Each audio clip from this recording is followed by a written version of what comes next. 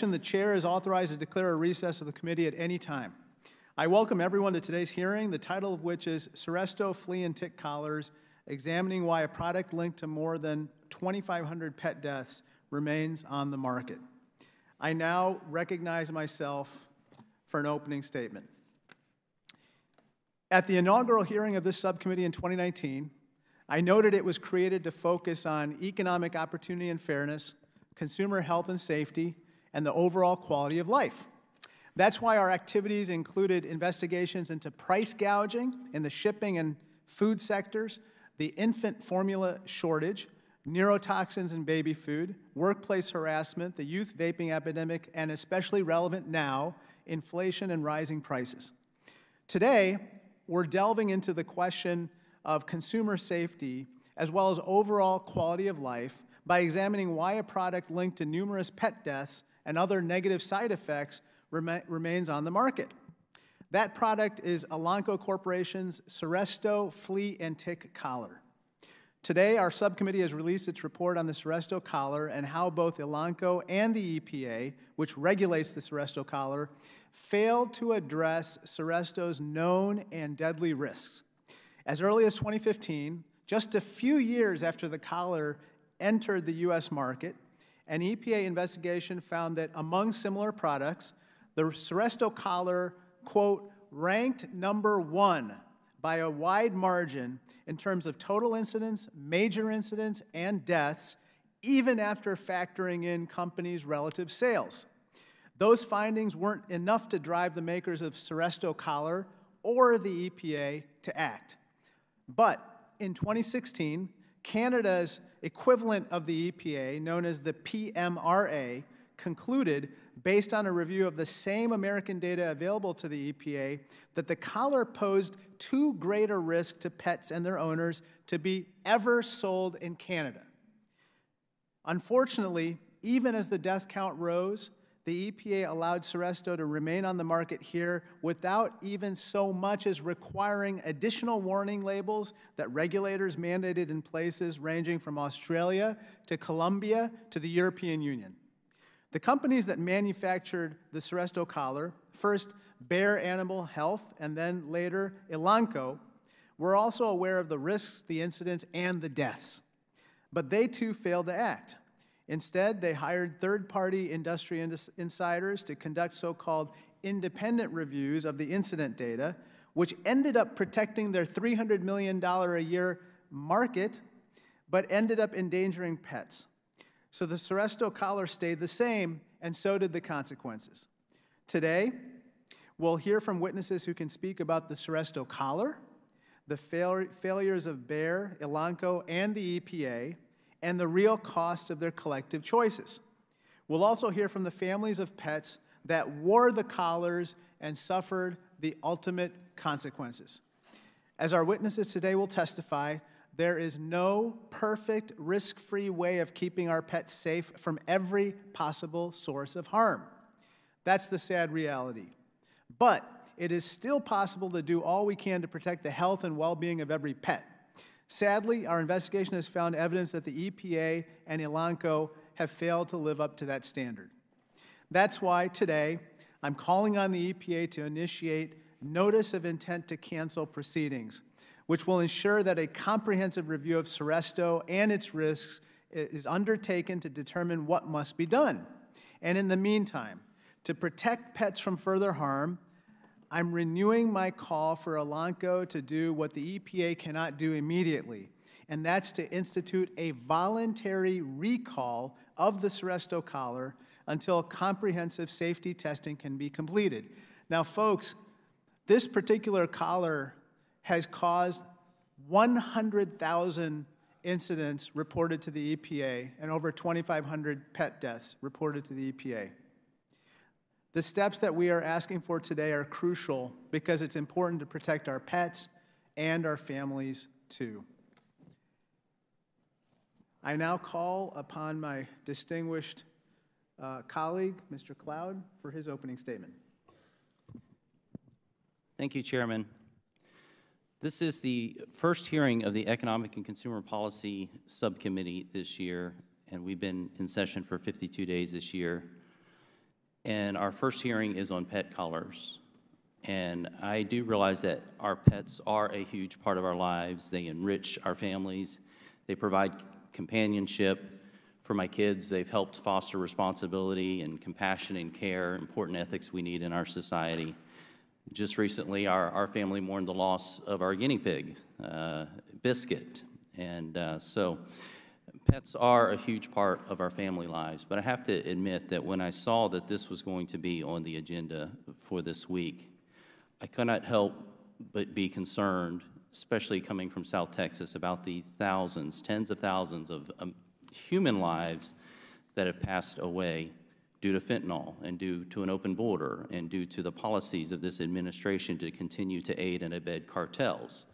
And I realize that this is the Economic and Consumer Policy Subcommittee, and so I think about economic policy happening right now and where the minds of the American people are. Gas is now averaging $5 a gallon nationwide for the first time in history. We have not had a hearing. Inflation is at a 40-year high. We have not had a hearing. The American people cannot find baby formula. We still haven't had a hearing. I've mentioned fentanyl is killing Americans, especially our teens, at unprecedented rates. We have not had a hearing. Biden's systemic elimination of the safe and secure border he inherited has led to the worst humanitarian and national security crisis in this country's history. We have not had a hearing this term. We could talk about how inflation is affecting the cost of owning a pet, including the increased cost of food, toys, accessories, but we're not talking about that either. Instead, we're holding a hearing on the pet collar, which fights fleas and ticks. And as any pet owner knows, fleas and tick management is an essential part of pet care, but I'm not sure it's an essential part of congressional oversight, especially when we take in mind where the American people are at. And frankly, I've talked to a number of people in my district and others who live in other parts of the country, and they are really surprised that this has risen to one of the top priorities of Congress at this time and juncture. The subcommittee of Republicans would rather explore efforts to help American consumers during these trying times. We would gladly have joined the chairman in holding a hearing on the shortage of baby formula. Moreover, we have welcomed the chance to explore TikTok's troubling practice of showing dangerous content to minors, an investigation you all started last year. In fact, it's now come to light that teenagers are using TikTok and other social media platforms to purchase illicit drugs, including unknowingly, in many cases, in most cases, fentanyl. Social media platforms are also using it to recruit young people into the gig economy of human trafficking. A hearing on that crisis could be incredibly important. And on the subject of our nation's youth, CDC bureaucrats have actively pursued an agenda to close schools during the pandemic instead of following the science, damaging our children's financial, mental, physical, emotional, and also their learning for years to come. But we still have not had a hearing. Americans are facing incredible economic issues which require us as elected officials to listen and to respond. I do appreciate the fact that our pets play an important part of our lives. We should be kind to animals, and we should teach our children to do the same. But I do care immensely more about the human lives that we were elected to serve. And right now, we have troubling economic times with many families having to decide between food and fuel, with many families who've saved up their entire lives to build up a life savings, thinking they might have enough to make it by month to month, only finding out that inflation has put an unbearable demand on meeting those needs. These are important things, and frankly, where the minds of the American people are right now. And I have to say, as someone who was sent here to serve the American people, I know that the American people are bewildered that we're having this hearing and that this is one of the top topics in Congress right now with where we're at. And I know the people who elected me to serve would prefer we be spending time on other important issues at this juncture. And so with that, I would move to adjourn.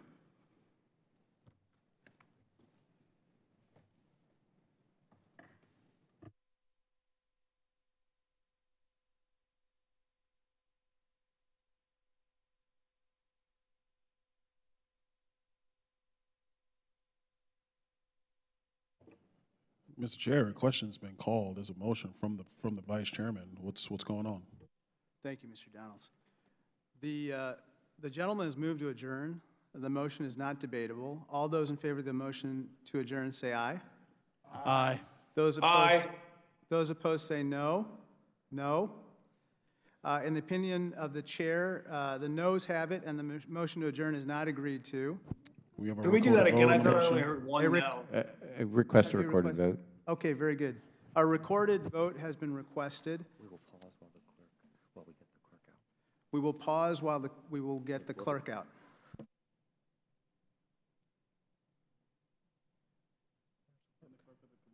Where's the clerk? Committee is in here, so where's the clerk? It's disgraceful. Mr. Chairman, we're in session in this hearing, but the clerk isn't here. It's kind of like basic business. Clerk's gonna be here all the time. We're conducting congressional business.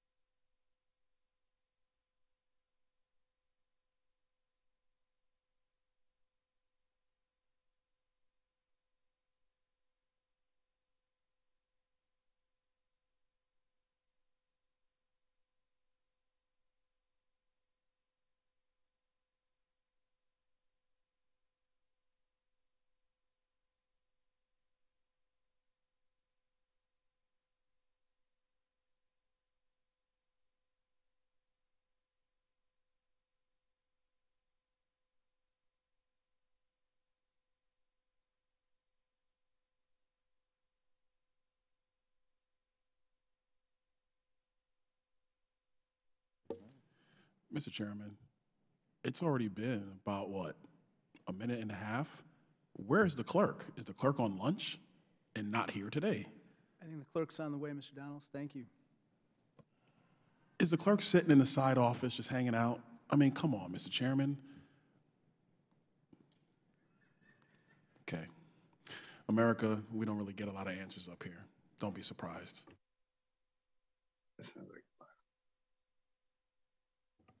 Could we alternatively provide a teller from each side to count the votes?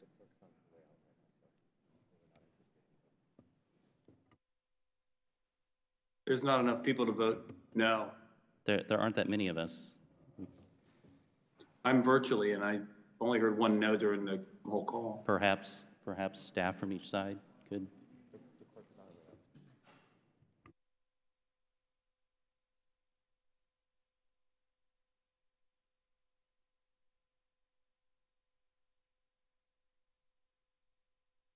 All right, parliamentary question, Mr. Chairman. If we don't have enough members to vote here and the clerk is not here, how do we convene a hearing in Congress without a quorum? Yeah. Thank you. Thank you. Madam Chair, how am I recorded? Get out of the way. You're not recorded because we didn't call the roll yet.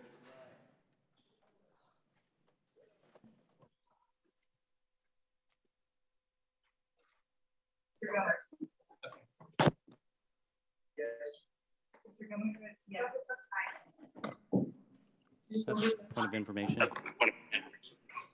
Do the rules require a clerk, or is this just a matter of personal preference? Yes. Clerk is required for a vote.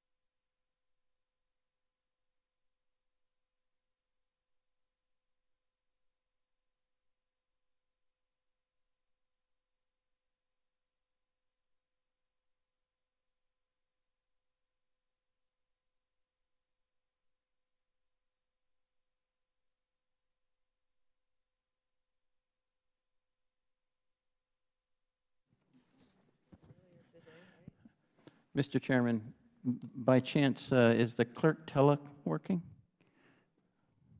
Sorry, say that again? Is the clerk teleworking, perhaps, today? The clerk is teleworking. Teleworking, yes, teleworking. Is that the holdup? I don't know, Mr. Clyde. I think she's on the way. Thank you. Okay, thank you. They're rounding up members. The clerk's able to.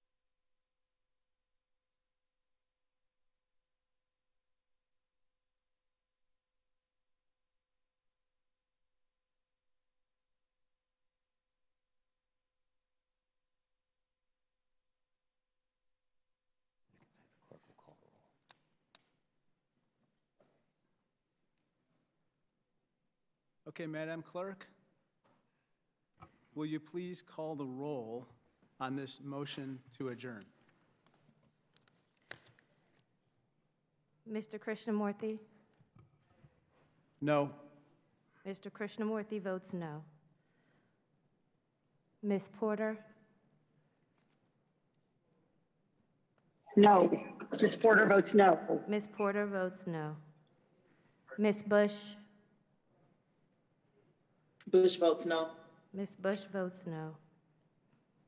Ms. Spear?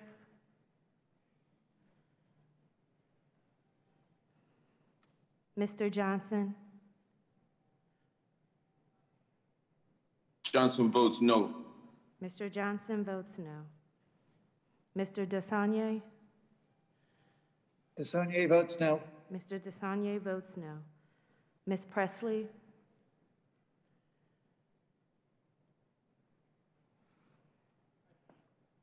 Ms. Brown? Brown votes no. Ms. Brown votes no. Mr. Cloud? Yes. Mr. Cloud votes yes. Mr. Keller? Yes. Mr. Keller votes yes. Mr. Franklin? Aye. Mr. Franklin votes yes. Mr. Clyde? Yes. Mr. Clyde votes yes. Mr. Donalds? Yes. Mr. Donalds votes yes.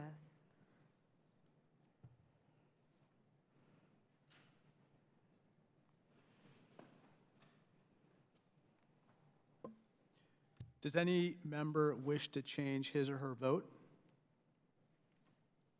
If not, the clerk will report. On this vote, we have 5 yeas and 6 nays.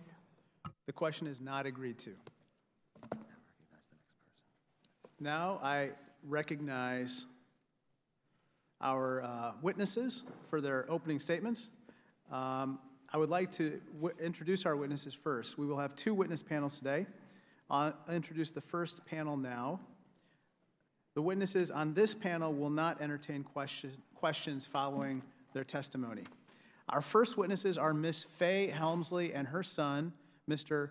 Omarion Helmsley, owners of the now deceased Tigger, a terrier mix. Our second witness is Mr. Thomas Maiorino, owner of the now deceased Rooney, his family's rescue dog. I will begin by swearing in the witnesses. Please raise your right hands. Do you swear or affirm that the testimony you are about to give is the truth, the whole truth, and nothing but the truth, so help you God? Let the record show that the witnesses answered in the affirmative. Without objection, each of your written statements will be made part of the record. With that, Ms. Helmsley and Mr. Helmsley, you are now recognized to provide your testimony.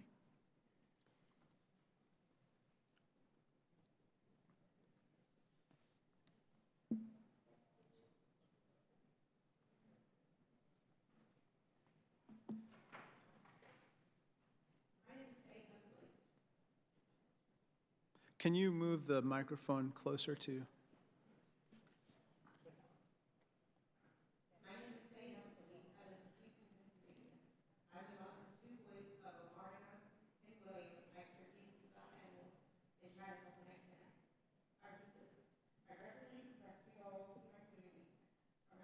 In 2008, I adopted Tigger, a brown terrier mix. Tigger became part of our family and a regular, played with me and my children and other dogs that we had. Tigger also would cuddle with me. We all loved Tigger.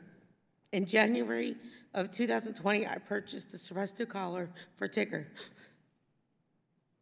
Because Seresto collars are expensive, I didn't purchase any Seresto Flea collars for the other 3 dogs I had at the time. Tigger was also lovely and never suffered from any serious health problems until I put the Seresto collar around his neck to ward off fleas and ticks. At first, Tigger appeared fine. However, Tigger had begun to droop and he did not have the same amount of energy he once did.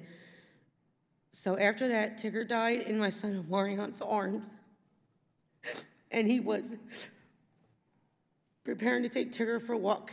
Tigger had a Seresto collar around his neck at the time of his death. Now, my other 3 dogs none of my other 3 dogs had the Seresto collar, and none of my other dogs got sick or died. I'm convinced that the Seresto collar that killed Tigger and that he did not, I'm convinced it was the Seresto collar that killed Tigger, and if he did not have the collar, Tigger would still be alive today. I read about an article about other dogs, other pets having suffered the same injuries because of the Seresto collar. As a result, I hired a lawyer and I never can bring Tigger back, but I hope that by speaking here today, I can help other pets and their owners avoid what Tigger went through. Thank you for giving me the opportunity to tell you about my experience with Seresto collars and what happened to Tigger. We miss him every day and his cuddles he gave us.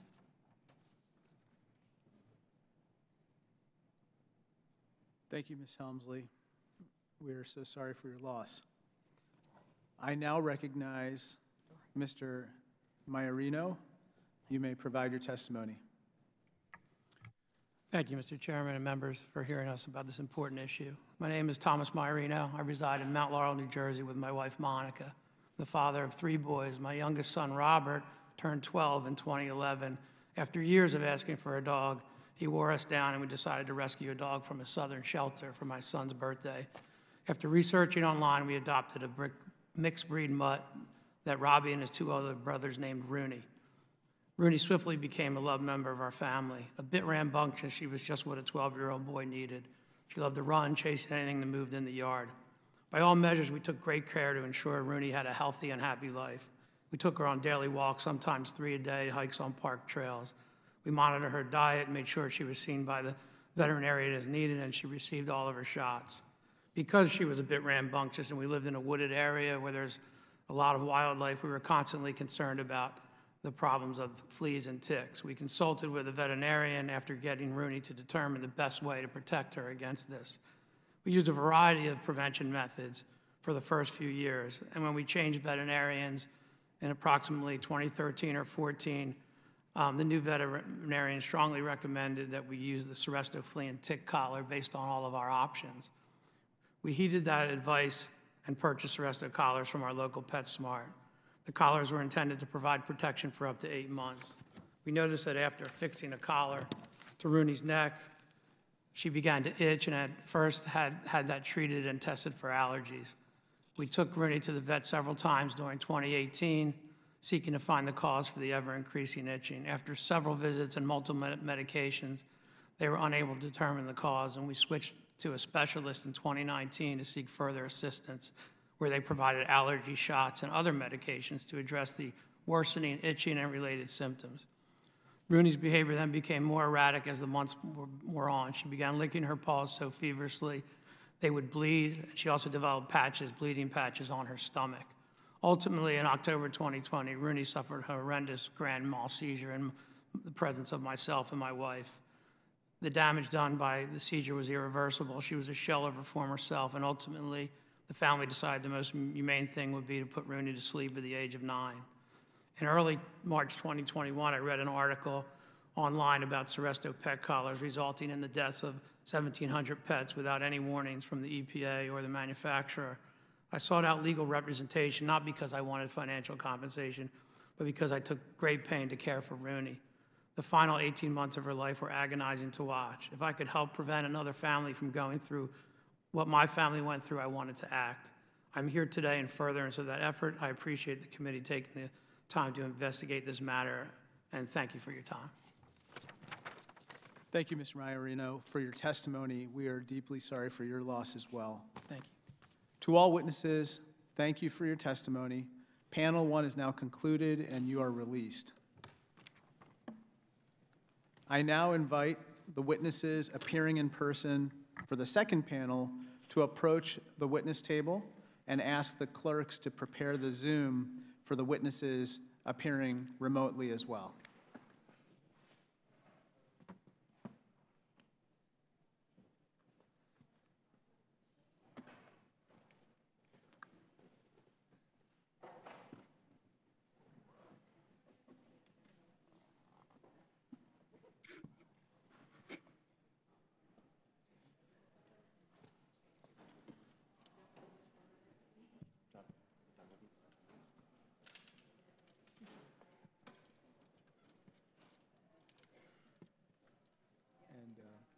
You'll tell me when everyone else is ready.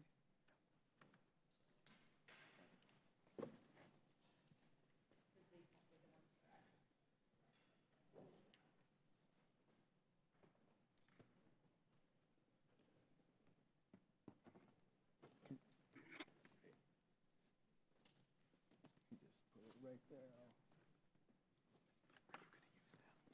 Can I see here for a second?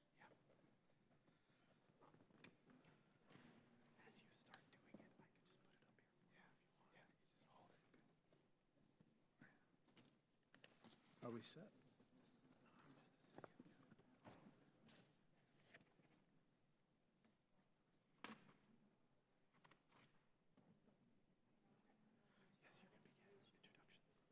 Great. I would now like to introduce our second panel of witnesses. These witnesses will accept questions following their testimonies. First, Mr. Jeffrey Simmons is the president and CEO of Elanco Animal Health, Inc., the current manufacturer of the Seresto flea and tick collar. Second, Dr. Nathan Donnelly is the Environmental Health Science Director at the Center for Biological Diversity.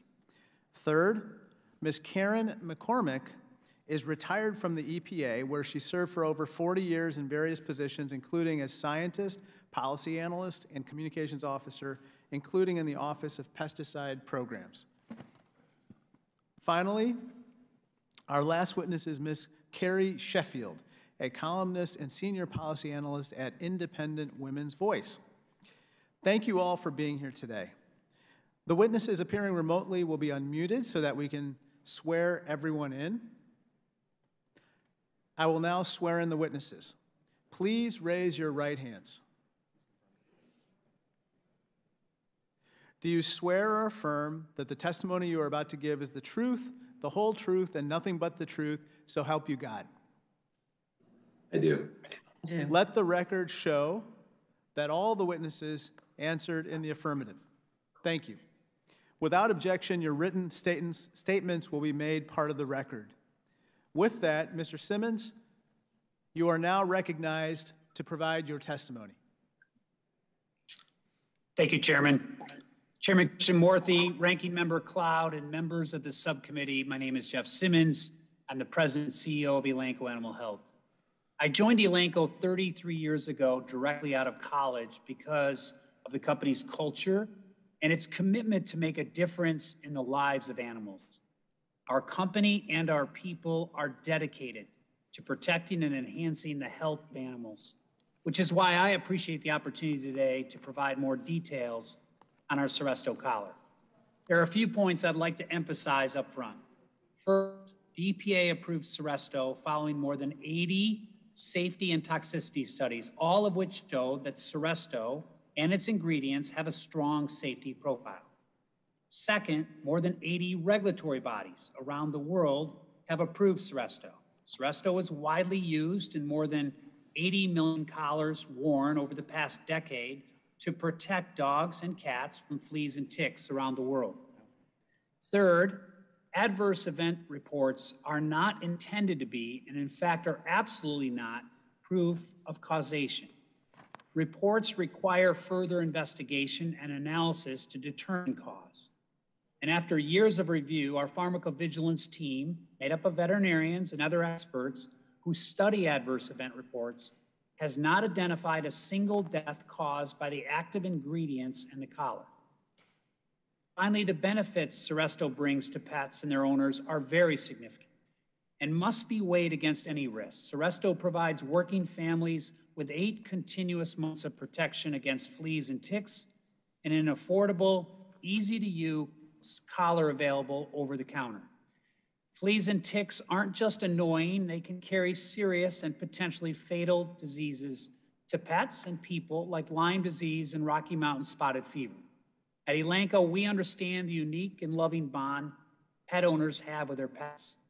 And as someone who's always had dogs as part of our family, I share that bond. This understanding drives our rigorous, science-backed approach to safety. We're committed to transparency and take adverse event reports, which we share with the EPA, very seriously. At the same time, our decisions are guided by the best available scientific evidence, and that evidence provides robust support for the strong safety profile of Seresto. Seresto was first approved by the EPA in 2012, following numerous toxicity studies, pharmacokinetic studies, safety studies, and laboratory and field efficacy studies. Seresto's safety was studied in dogs and cats actually wearing the collars. Some pets wore up to 5 Seresto collars at a time, yet the only treatment-related adverse effects seen in any of these studies were some local reactions caused by the physical nature of the collar. The incident report data similarly supports Seresto's safety. We recognize the impression that can be left with viewing the total number of incident reports without any context or analysis.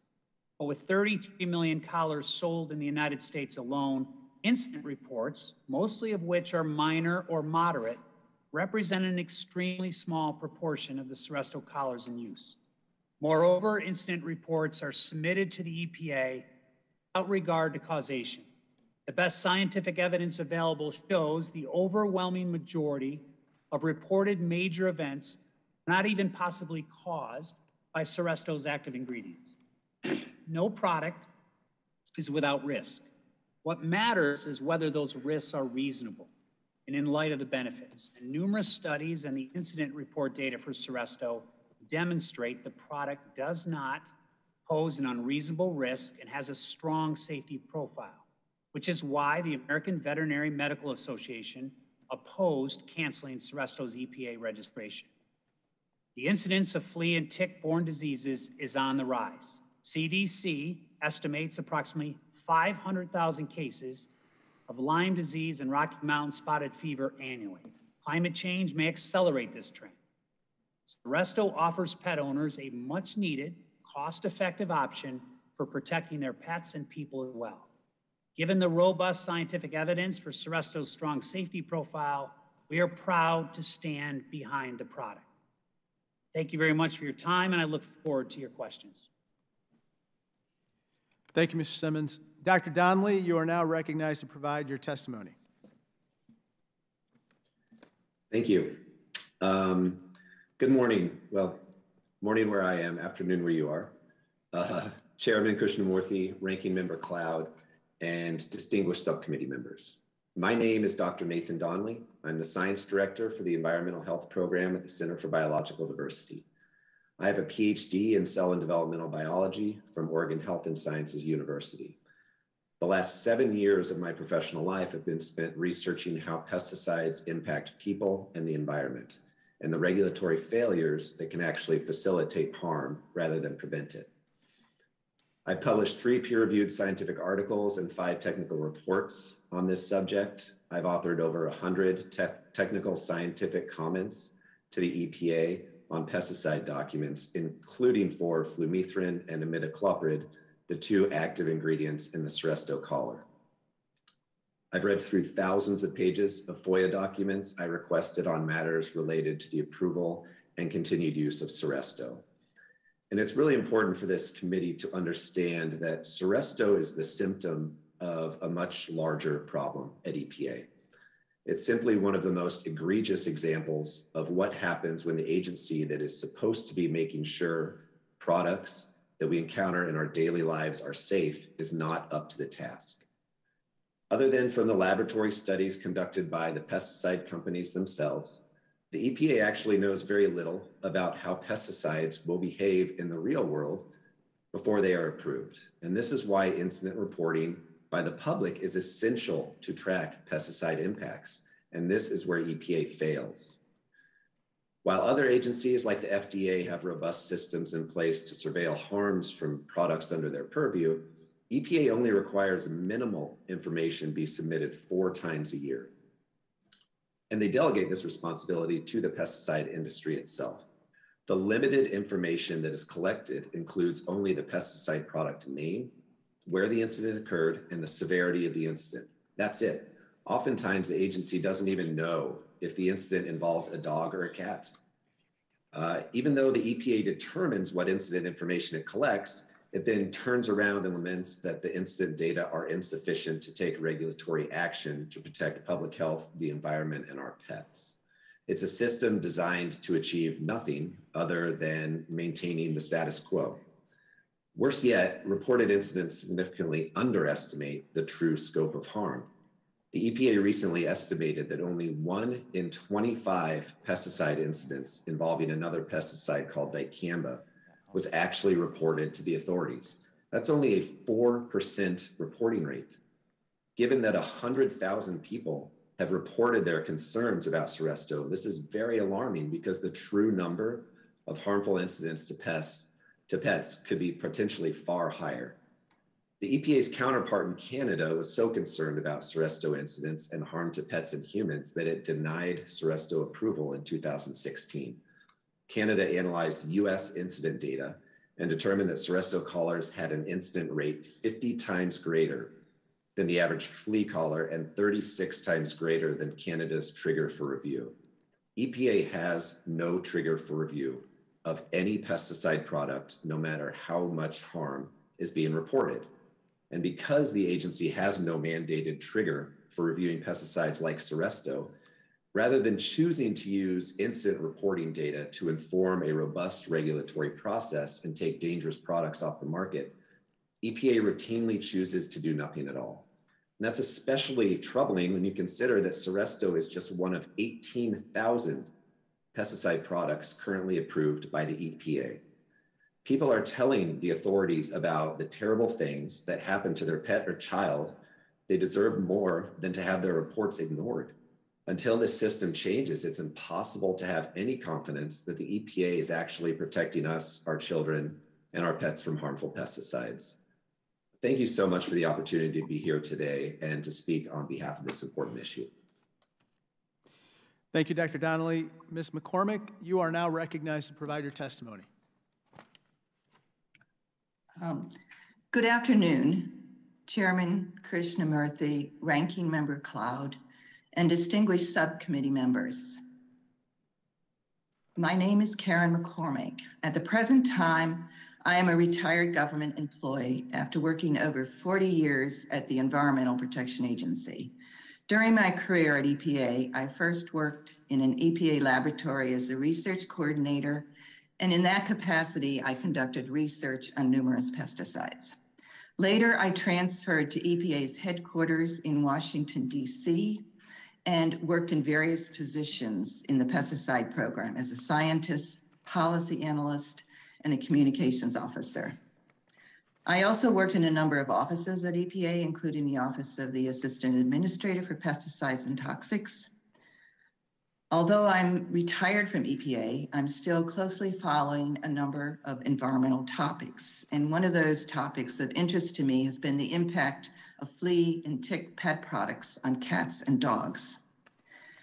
The U.S. Environmental Protection Agency is charged with regulating products that contain pesticides and in ensuring that all pesticide products are safe to use. Before 1996, EPA did not consistently require manufacturers to conduct animal safety studies for pet products containing pesticides. Because pet products with pesticides were available readily in commercial stores, consumers thought they must be safe. This is not necessarily the case. Flea and tick products are designed to kill insects, and they often contain poisonous chemicals. When combined with pesticides that are used outside the home and in the water and food that people drink and eat, the aggregate risks from all these sources of pesticides can be high, especially for children who are vulnerable to toxic chemicals, much more vulnerable than adults. And it wasn't until the passage of the 1996 Food Quality Protection Act that EPA began to examine the risks from sources other than food, including risks from pet products containing pesticides. After the passage of FQPA, pesticide manufacturers were required to submit to EPA animal safety studies and incident reports showing harm to animals and humans exposed to pesticides and pet products. Between 2012 and the present time, the EPA received an increasing number of incident reports related to the use of flea and tick pet collars for dogs and cats. The toxic effects that were described in these many incident reports from the use of certain pet collars range from mild effects, such as skin irritation, to more severe effects, such as intense tremors, seizures, paralysis, organ failure, and death. The largest number of incident reports that EPA received during this period were from the use of pet collar called Seresto. Between January 2012 and the present time, EPA has received over 100,000 incident reports, and these incident reports include human incidents as well as pet incidents. These reports also include at least 2,300 reports of pet deaths.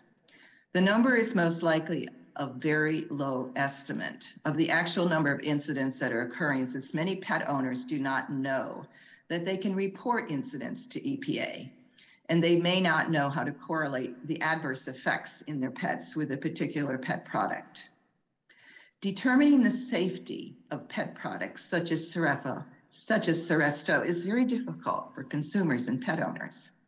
There are no independent organizations that rank the safety of pet products, and the sales data, which is needed to rank the safety of pet products, is considered confidential business information by the manufacturers. EPA's risk assessments also do not tell the full story of what pet products are safe, as they rely heavily on industry-generated studies that were conducted on mice and rats rather than dogs and cats. And EPA's risk assessments also are based mainly on studies that were conducted with only one pesticide in Seresto rather than the combined pesticides in this pet product. Although the original manufacturer, Seresto, Bayer, did conduct a number of efficacy and safety studies on dogs and cats treated with Seresto, the company did not conduct two very critical studies that are important for determining the safety of a pet product.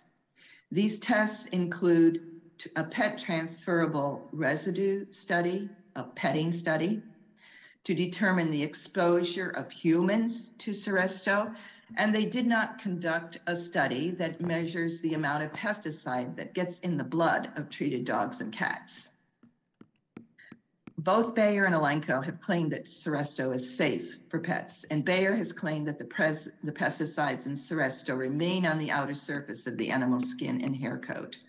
An independent study conducted at Murray State University, though, found that one of the pesticides in Seresto, imidacloprid, can cross the skin barrier and enter the blood of treated pets. Ms. McCormick, I'm sorry, we're out of time on your testimony. You can answer questions further about that.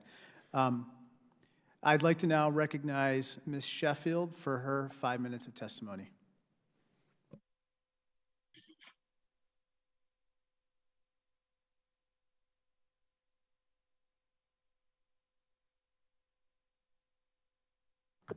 Can you hear me now? All right, sorry about that. Okay. All right, Mr. Chairman, Mr. Ranking Member, and other subcommittee members, thank you for inviting me to appear today. My name is Carrie Sheffield, and I'm a senior policy analyst at the Center for Economic Opportunity at Independent Women's Forum. We are a nonprofit organization committed to increasing the number of women who value free markets and personal liberty. We advance policies that advance people's freedom, opportunities, and well-being. Before I begin my remarks, I would like to acknowledge the witnesses on the earlier panel. Their stories of losing beloved pets who are family members in nearly every sense of the word break our hearts. As someone who grew up with beloved pets and cats in our family, I know how the unconditional love from our family pets is wonderful and life-giving. If only we could all be half the human beings that our pets believe us to be. My understanding is that this subcommittee launched its investigation into the collars in March 2021, following the publication of an investigative report about possible injuries and deaths related to this dog collar. What is heartbreaking about this case is that we are almost a year and a half since the initial discovery, yet we don't have this issue resolved.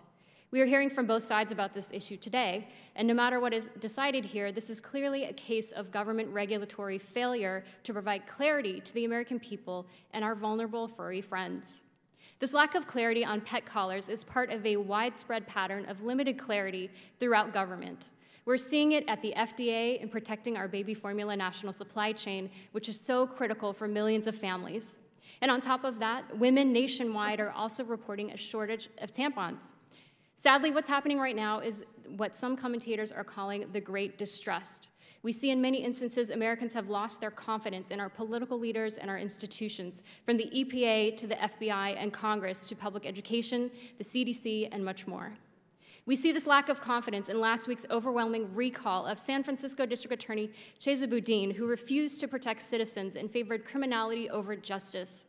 What's telling is that reports indicate people of color rejected Boudin at higher rates than white voters. They know that defunding the police widens economic inequality by destroying the safety of businesses in minority communities.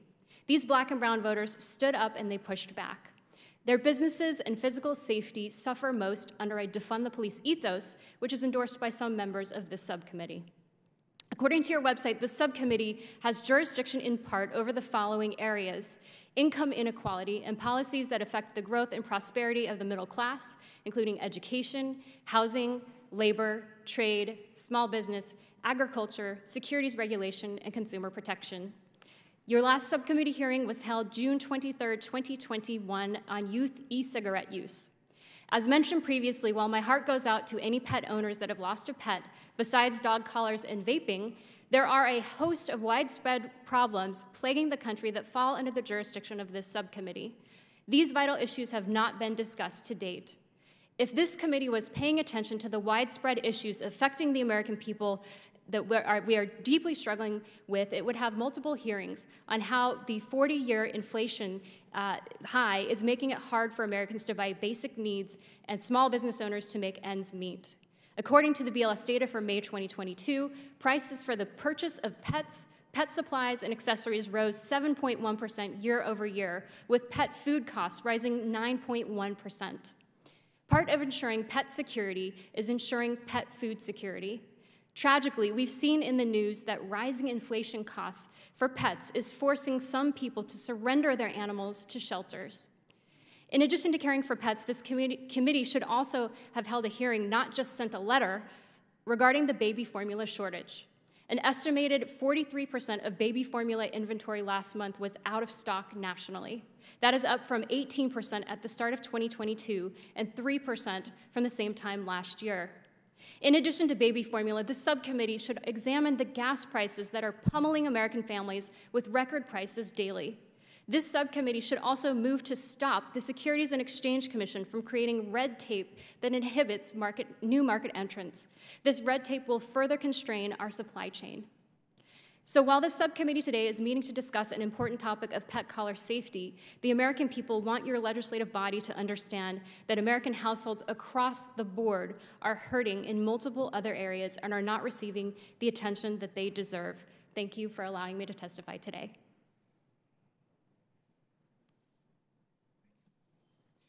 Thank you, Ms. Sheffield. Votes have been called, and so we are going to adjourn until votes have been held, and then we'll come, we'll recess. I better use the right word here. We'll recess. We're going to recess until after the votes, and then come back for, I don't see okay? Very good. Thank you.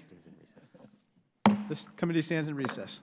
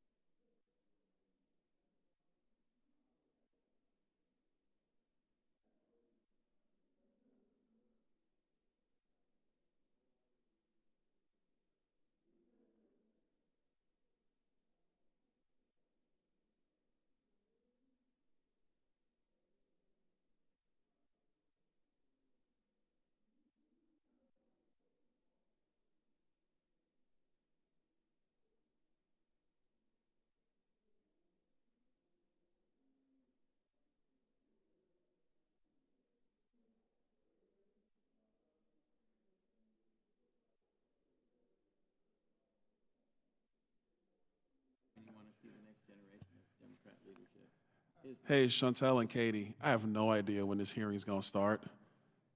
Yeah, it's Congressman Donalds from Florida. We're just having fun in the hearing room because, Raja's not even here yet, and we don't know what the heck is going on. So, it's all good. If you want to adjourn, we're happy to join you in it. Oh, we can't hear you, Katie. I'm sorry. You're on mute. No, I don't think the volume's on in here it's a one-sided conversation. It's all good. Don't worry about it. Oh, we can see. Your curls look good, though. I do want to commend it. There you go. There you go. Can hold up signs.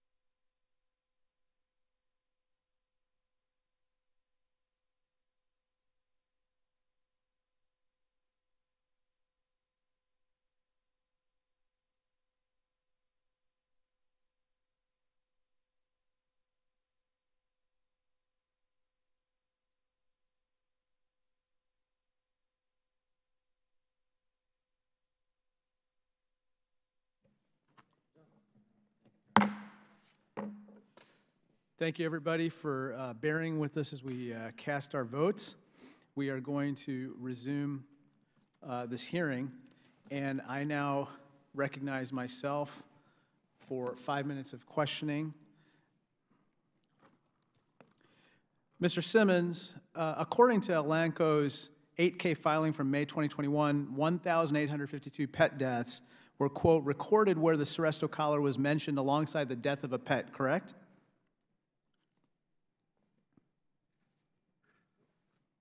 I think you're on mute, Mr. Simmons. We can't hear you. Can you hear me now? Yes, we can hear you now. Can you restore the time, please? I'm sorry. Could you repeat the question, Chairman? Yes, sir. According to Elanco's 8K filing from May 2021, I'm quoting it, 1,852 pet deaths were, quote, recorded where the Seresto collar was mentioned alongside the death of a pet, correct? That is correct. But you and Elanco maintain that there is, quote, no scientific evidence of a causal link in Seresto's active ingredients in pet deaths, correct? That is correct, Chairman.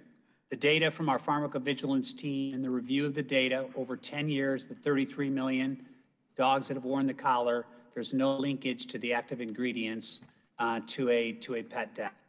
And in fact, in your comment that you submitted to the EPA in September of 2021, you determined that only 0.51% of deaths were, quote, probably or possibly caused by the collar, didn't you?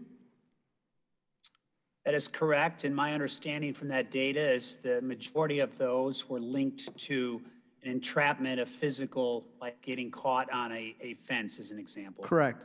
So let me just show you some analysis that was conducted by Elanco, which we just referred to, as well as the EPA, as well as the Canadian equivalent of the EPA, which is called the PMRA. Essentially, we look at this chart here, and we see that at the top, Elanco computed that 0.51% of pet deaths were possibly or probably caused by the Seresto collar. The PMRA in Canada, looking at a sample of pet deaths, concluded that 33% of those pet deaths were possibly or probably caused by Seresto collars. And the EPA here concluded that 45% were possibly or probably caused by the Seresto collar. Now, sir, I think originally you said that there's no scientific evidence, no evidence of a causal link. This is clearly evidence. It was so compelling that the Canadian equivalent of the EPA never allowed for Seresto collars to be sold in Canada, correct? Yes, I'm aware of that decision. I would also add that 80 other countries have approved this product. We've had over 80 million collars actually used. I'm not familiar with this data comparison and this data. What I can say is following the EPA regulatory process around the oversight that we call pharmacovigilance, close to 200 veterinarians and staff on our team looking at the data through the way the EPA wants us to, we have not seen a linkage from the active ingredients in the collar. Well, I understand that, sir. I understand you haven't seen the linkage, although other authorities have, and there's scientists who are not paid by you have done so. Now, Dr. Donnelly, let me just briefly ask you a question. How could it be that Elanco's percentage that it calculated is so low compared to the percentages that the EPA or the PMRA calculated? Thank you for your question. This is what we commonly see, quite frankly, when the regulated industry is doing their own research. It commonly finds that their products are safer than when government agencies or academic scientists take on a similar analysis. Well, I appreciate that. I appreciate that, sir. Now, let me go to Ms. McCormick. First of all, thank you for your service to the EPA, and I know you're retired after 40 years of service. We have FOIA documents from the EPA and emails internal to the EPA talking about the Seresto collar. Here's just one of them. This is from an employee who basically voiced their opinion about recent coverage of the Seresto controversy. He said, "Looks like the shit has hit the fan. Will be interesting seeing where this goes. I hope there is a FOIA for all communications on this so that our emails are made public. We have been screaming about Seresto for many years. I presume that you've heard some of these screams and concerns, correct, Ms. McCormick?" That's correct. A number of EPA employees have contacted me and given me detailed descriptions about what's happening with Seresto, and they were very upset that EPA refused to do anything about it. Let me talk Instead, about one they- other email before I'm out of time.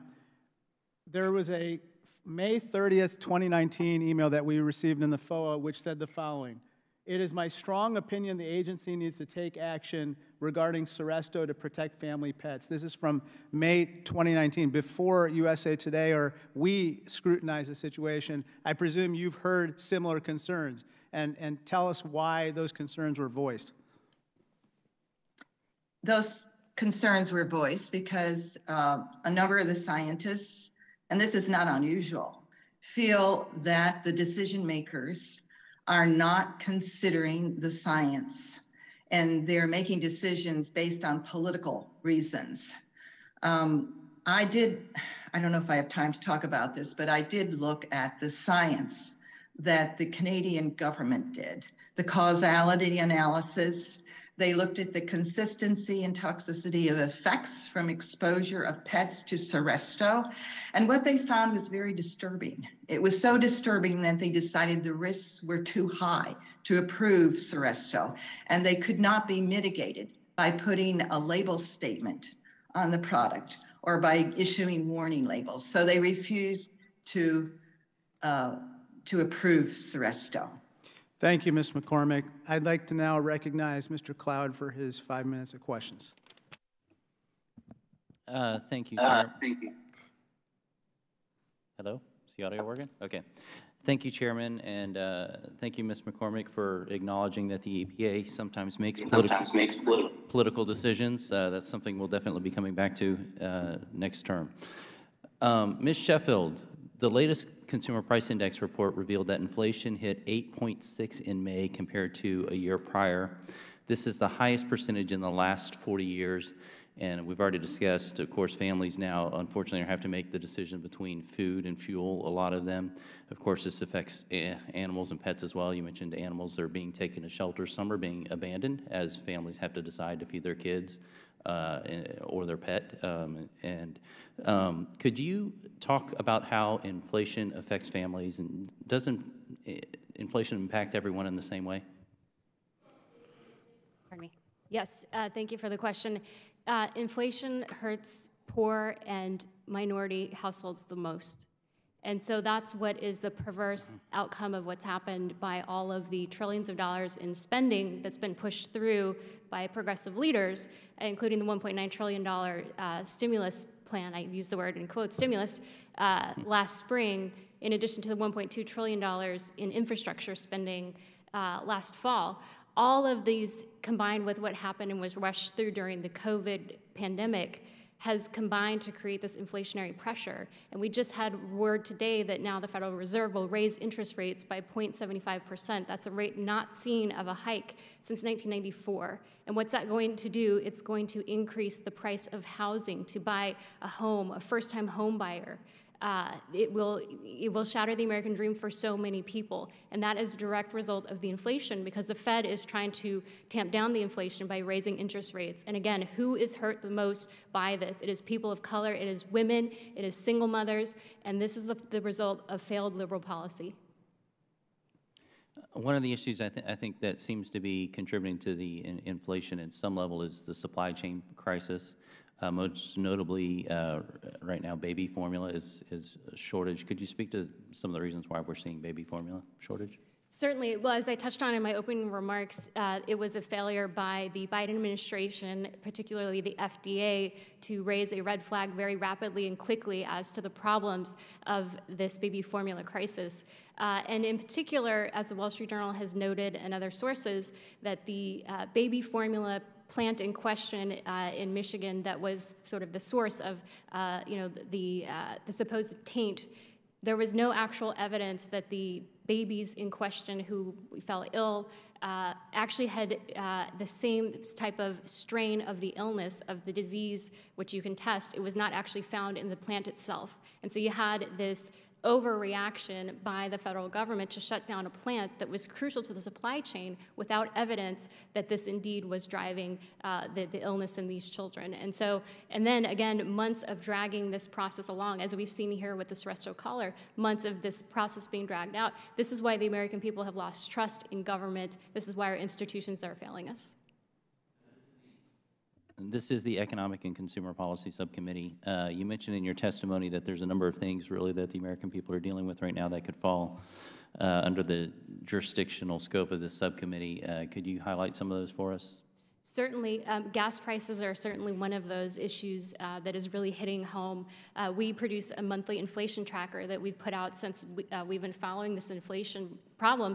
In this May 22 compared to last year, gas prices are up 48.7%, and the gas bill for your home is 30.2% higher. I mean, this hurts people of color, poor families, single mothers the most, and this is a direct result of the policies, including tamping down on the oil production, gas production, and I know that sometimes on the left people say, well, we've got lots of leases and existing ability to develop, but the reality is that these oil and gas and natural gas companies, they make decisions and political or business calculations. Sadly, they have to factor in the political calculation, and this Biden administration officials have explicitly said that they want to destroy the oil and gas market, and that is what is driving the harm and the pain that poor and minority and women households are feeling.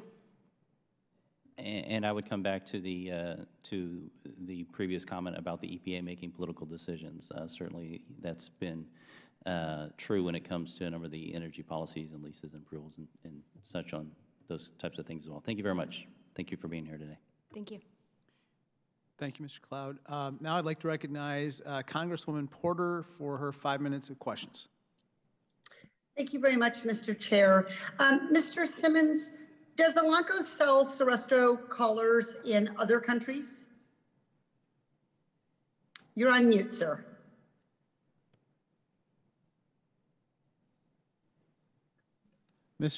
Yeah, there you go. I'm sorry, I apologize. Yes, we do, Congresswoman. We sell in over 80 countries. Are the active ingredients for Seresto in the United States different from the active ingredients for Seresto collars in other countries? No, I do not believe they're any different than the other 80 countries. In other countries, like in Colombia and Australia, the warning labels for Seresto collars classify the collar as highly toxic and as poison. Does the label for Seresto in the United States include that language? Labels differ in animal health products around the world for different reasons, and no, we do not have that. We have 80 complete studies that were submitted to the EPA that cover all aspects. Reclaiming my time, sir. I'm just trying to ask a factual question. Does the label in the United States have language like highly toxic or poison? Yes or no? It does not. Okay. So the warning label here in the United States, though, does say that mild reactions may occur. It mentions hair loss, scratching, and redness. The most severe symptoms listed are eczema and lesions. Does this label mention, this is the warning label, does it mention the potential for death? It does not. And again, the label label is... So a pet owner looking at this label that we're looking at would have absolutely no reason, no way to know that Seresto may have caused roughly 100 pet deaths. That's what both the Canadian Pest Management Agency, the PMRA, and the EPA found. Will you change this label so that it includes death as a possible side effect? Congresswoman, we do not believe the scientific data warrants a label change. And again, that is not just the 80 studies that were submitted. There's been 20 additional added studies since, and all of the oversight data that's been done on the 33 million pets over the 10 years. So again, following an EPA regulated process, we're always open if a data warranted some need for a change, we would do that. But this is a public health business, just like human health, and data, science, and facts is absolutely critical to warrant any kind of a change to a label. Reclaiming my time, Mr. Simmons, let's talk about, we could turn this screen sharing off. Let's talk about the EPA. The EPA encouraged both your predecessor, Bayer, and your company, Elanco, to update the warning label. Yet you just said that you never have. So the federal government did, in fact, advise you to update the label, and you failed to do so. Is that correct? I do not believe that is correct. We are in a regular engagement with the EPA. We've not received any formal, there's no data that warrants that, and there's been no formal engagement on that. Yeah. Reclaiming my time, Mr. Simmons, I don't want to argue the data because I'm not the data scientist here. I just want to, I trust the people at the EPA. So let's go back to the EPA for a minute. The EPA asked Bayer, the predecessor here, in 2019 to help the agency collect data on adverse incidents for cats and dogs using the Seresto collar. EPA asked Bayer to split the registration for cats and dogs so the agency could better understand and evaluate the risks for each type of pet. Bayer refused, saying that that change might have, quote, an adverse impact on sales. And they also said, quote, it would be a substantial increase in work. Mr. Simmons, are you willing to make that change and split the registration for cats and dogs as the EPA requested, or do you believe it's too much work? I am willing to engage with the EPA on anything that the scientific data and the engagement under the regulatory body of the EPA merits the right thing to do. We believe the 80 studies and all of the pharmacovigilance data that we've submitted to them stands that this is a safe product, as well as all the value that it brings to the pets and to the human health with the tick-borne illness on over 500,000 people a year that the CDC highlights. So the value is significant, the risk is reasonable. Always, we're willing to engage with the EPA. With all respect, Mr. Simmons, it's not your job to decide if the risk is reasonable. That's the job of the regulatory body. My concern here is that Seresto is standing in the way of allowing the EPA to gather those necessary data and make that decision. I encourage Elanco to work with the EPA to get this data, and if they won't, then Seresto will have to come off the market because too many families have suffered already. I yield back. Thank you, Congresswoman. I'd like to now recognize Mr. Clyde for his 5 minutes of questions. Thank you, Chairman Krishnamurthy and Ranking Member Cloud. I feel obligated to begin by stating the obvious this afternoon. Today's hearing is a colossal waste of time and resources. Out of all the economic concerns keeping the American people up at night, namely 40-year high inflation, and more inflation, I'm afraid flea and tick collars just don't quite make the cut. Yet here we are at the very first Economic and Consumer Policy Subcommittee hearing of 2022 to examine Seresto flea and tick collars. I mean, seriously? What comfort or assistance does this hearing render to families of Georgia's 9th District struggling to make ends meet? What information does this hearing provide to small businesses in my district that are battling rising costs, supply chain disruptions, and labor shortages? What assistance does this hearing offer to Northeast Georgians living paycheck to paycheck just to put people food on the table, or dog food in the dog bowl? Have you seen the price of dog food lately? Rising inflation is driving it higher and higher. You know, my Doberman pincer is on the Hill today, and I was going to have her join us if the topic was about the price of dog food, because, you know, she works for food. But it's not. It's about flea and tick collars. So I thought I would share a few pictures of her instead. So if you would roll the first picture. The first one, this picture was taken a few years ago. Here we go. When the price of dog food was reasonable. And if you'd roll the second picture. This picture was taken a few months ago when the price of dog food began to greatly increase.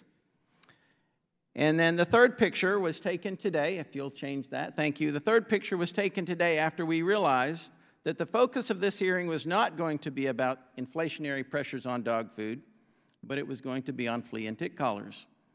As you can see, she is not happy with the ever-increasing price of dog food, dog bones, and dog treats. Thank you. But Democrats have managed to bury their heads in the sand for over a year as President Biden's disastrous agenda, failed economic policies, destroy the lives of middle-class Americans.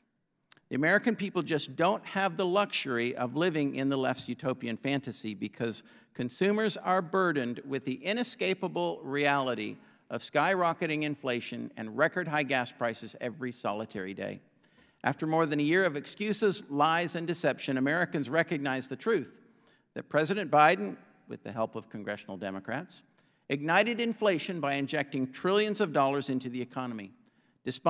Despite month after month of sticker shock and price pains, Democrats have continued to carelessly balloon our national debt, which is now over $31 trillion, and have naively ignored the Jimmy Carter-era levels of inflation.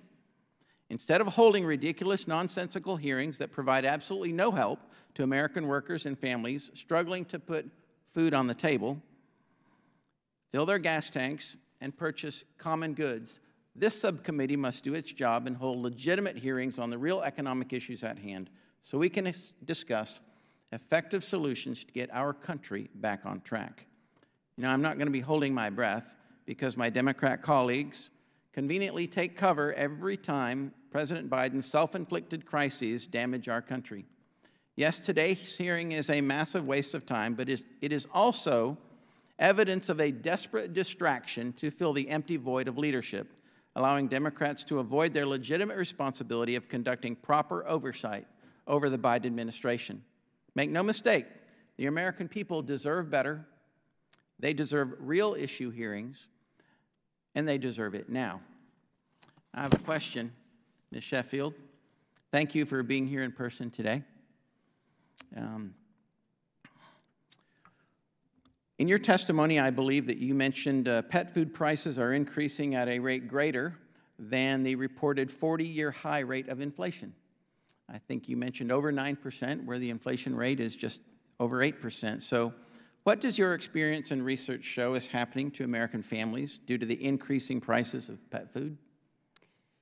Well, certainly we are seeing reports that some animals sadly are being abandoned, and some animals are being taken to shelters because families have to choose between feeding their children and feeding their dogs or their cats or other pets. And I think that in this developed country, a first world country, this should never be an issue. We should never have gotten to this point. And this hearing, I find very puzzling why there is no one from the actual agency in question, the EPA, present. Thank you. Thank you for that, and I agree with your assessment. With that, I yield back. Thank you, Mr. Clyde. Thanks for sharing the pictures of your dog, too. I noticed she was not wearing a Seresto collar. Let me call on Mr. Johnson. You are now on for 5 minutes, Mr. Johnson.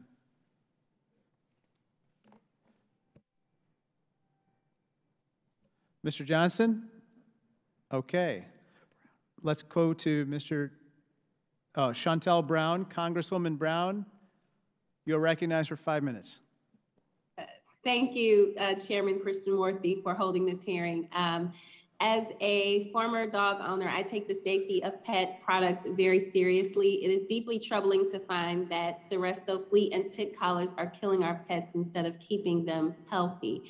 Mr. Simmons, Elanco and Bayer signed an agreement for Elanco to purchase Bayer's Animal Health Division in August 2019, yes or no? That is correct. Did the purchase relieve Elanco from any reporting duties owed to EPA concerning products it had acquired in connection with the purchase of Bayer Animal Health, yes or no? I do not believe that it did at all, no. Well, nevertheless, between April 2020 and March 2021, Elanco did not provide EPA any incident reports concerning Seresto, yes or no? I would like to explain, we did continue to report them physically. We sent them in the mail. They changed during the pandemic to electronically. So they continued to be sent but not received. As soon as senior management found this out, it was changed within days. Complete reports were sent to them. There was no change in the data and all the data that's been submitted, but I will take accountability. That's unacceptable for our organization, and the quality changes have made since then, but that happened during the pandemic. That is correct. Okay, so Mr. Simmons, it is your testimony here today that between April 2020 and March 12, 2021, nearly 1 full year, Elanco received 0 adverse incident reports concerning the Seresto collars from consumers? The reports were sent in, they were completed and received by the EPA, but not on a monthly or quarterly timely basis because of the mix-up in the pandemic. There was not any slowing down of sending them. It was just a process change. And but all of that data, every incident report that's ever happened over the 10 years has been submitted to the EPA and received in a normal process. But during that change from digital, hard copy to digital, yes, there was a period where they were sent back to us. Okay, so in fact, it cannot be your testimony because as USA Today reported and other sources have now publicly reported, Elanco failed to turn over as many as 11,000 adverse incidents reports concerning the Seresto collar between mid-2020 and early 2021. The EPA received all of those reports, not in the timely fashion as requested because of the change from physical copy to digital copy. The intent was that they were to be sent, and it was a process change and was not fully executed against. But all reports, all data has been sent. I'm reclaiming my time. I have no further questions, and I yield back. Thank you. Thank you. Let me take some of that time that you're yielding back, Congresswoman Brown. Now, let me go to Dr. Donnelly for a second. Can you put up the chart? Actually, show me the chart with regard to the, yes, thank you. That one, I'll just, So Dr. Donnelly, I'm holding up the chart with regard to the estimates of reported pet deaths, probably or possibly caused by the Seresto collar. This 0.51 number, that represents 12 deaths out of 2,340 pet deaths that Seresto says was probably or possibly caused by the Seresto collar, but not because of the active ingredients, but because of entrapment and other types of injuries. Whereas the PMRA and EPA say something very, very different. Are you familiar with the way that Elanco has hired consultants, independent review bodies such as SCI and KNW consultancies to come up with these numbers? Yes, I'm familiar with it. And tell me your thoughts about those consulting firms and what they do for Elanco and how you could come up with a number that low compared to what other agencies have come up with. So it's very common for pesticide companies to hire consultants and to pay those companies money to do analysis for them. This is very common. So if they're paid money, are they going to be more biased than scientists at the PMRA and EPA? There's a rich amount of literature showing that if you have a financial conflict of interest, if you are profiting off of something, you're going to find that that product is generally much safer than an independent scientist would, for instance. I understand. Thank you. I'm going to now recognize Mr. Johnson. Congressman Johnson, you are now on the clock. Thank you, Mr. Chairman, and thanks for conducting this investigation into how man's best friends has been treated by Republicans. Under Republican leadership, Congress has defunded persistently the EPA and has installed under Donald Trump administrators who undermine its purpose. And so what we have as a result is pets needlessly suffering grim fates and their owners being left saddened by what they're trying to do in order to make their pets' lives just a little better. And these Seresto collars caused more harm than fleas and ticks ever could. 86,000 consumers filed complaints with the EPA, but when it came to protecting man's best friend, we couldn't depend on the EPA. And it refused to act on the concerns of the public. Mr. Donnelly, the EPA knew about these reports for 5 years, but and the first reports were from 2015 when 50 to 100 consumers began reporting the deaths of their pets linked to the Seresto, flea, and tick collar.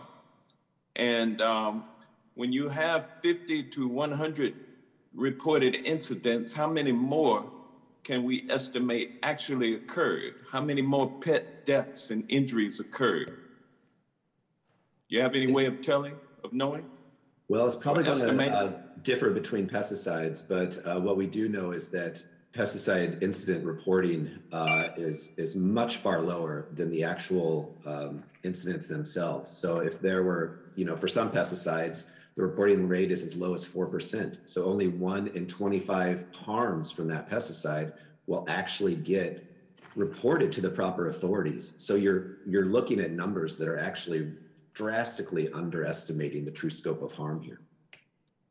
And the only reason that the public knew about the harm caused by this pesticide is because the Center for Biological Diversity publicly petitioned the EPA to cancel registration for Seresto flea collars. If they had not brought this to light, do you think we would even know of the dangers presented by these collars?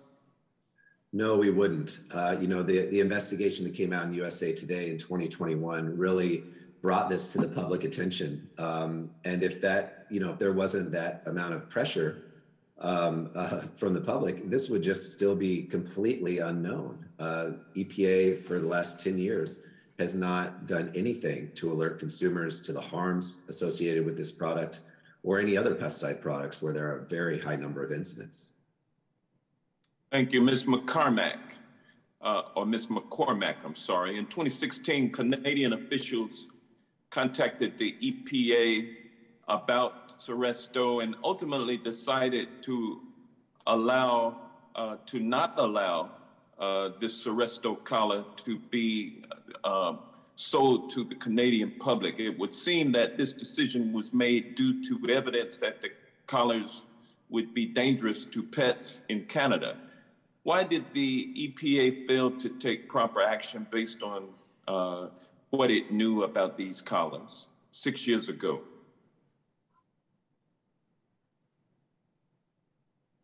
And you should unmute. Yes, I'm doing that. I think some of the people at EPA are programmed to go along with whatever industry says. It makes life easier for you. You can go home earlier, and you can also get promoted easier if you go along with what industry says. It's unfortunately a problem there. And I've seen it over the years, and it's very hard to do something about it. But I think Canada's analysis was very scientific. It was not only based on incident data and sales data, it was based on the toxicity of the 2 pesticides in Seresto. And they looked at the consistency and what happened eventually with the pets that were exposed to Seresto. But unfortunately, EPA decided they would keep monitoring the situation, and they didn't give a deadline as to when they would stop monitoring and do something about the pesticide. Well, thank you. I'm out of time, but Mr. Chairman, this is not an example of American exceptionalism. And with that, I yield back. Thank you, Congressman Johnson. I will take a couple minutes here for closing remarks, and then we'll adjourn. I just want to thank all the witnesses for coming, and thank you to Ms. Sheffield for appearing in person, and thank you to all of our witnesses for appearing by Zoom. This is a very serious topic. American families consider pets as one of their family. And as Mr. Simmons has said in the past and in various statements, when a pet is healthy, their owners are healthier too. And the flip side is unfortunately true as well, which is when a pet is unhealthy, their owners and the family are left distraught. And so in this particular instance, there are 100,000 incident reports of pets who suffered, in a lot of cases, very grievous harm, and thousands of pet deaths. Two regulatory bodies, the EPA and the PMRA, dug deep into why there was these pet deaths and came up with rather startling conclusions. On the one hand, Canada acted. They decided not to have Seresto being sold in the marketplace. If I might cite what Ms. Sheffield said, they acted promptly. The EPA did not. The EPA dragged its heels for years and years and years, and here we are. And so I am very disappointed with Elanco for not having truly independent bodies review the science and provide it with detailed analysis, instead preferring to have SCI and KNW and other outfits whom they pay handsomely to provide rather alarming analyses such as what we had. 0.51% of these incidents being possibly or probably caused by Seresto does not pass the smell test. It just does not pass the smell test. Out of more than 30 million collars sold in the United States, for Elanco to say that 12 pets may have possibly or probably died because of the collar, but not because of any of its active ingredients, does not seem plausible in the least. And so here we are, and we have to make some decisions. And so because of the tremendous number of pet incidents, the tremendous number of deaths, even when factoring in sales, I sadly have no choice but to recommend that the EPA commence a notice of intent to cancel proceedings and to fully investigate what's going on with the Seresto collar. And I respectfully request Elanco to voluntarily recall these collars at this time, pending this further investigation. Finally, a word for EPA. What they have done is completely unacceptable. They have been asleep at the switch with regard to Seresto collars. Millions of pet owners out there are waiting for the EPA to act, and we are calling upon the EPA to act now. With that, in closing, I just want to say I'd like to recognize Mr. Cloud. Do you have any closing remarks?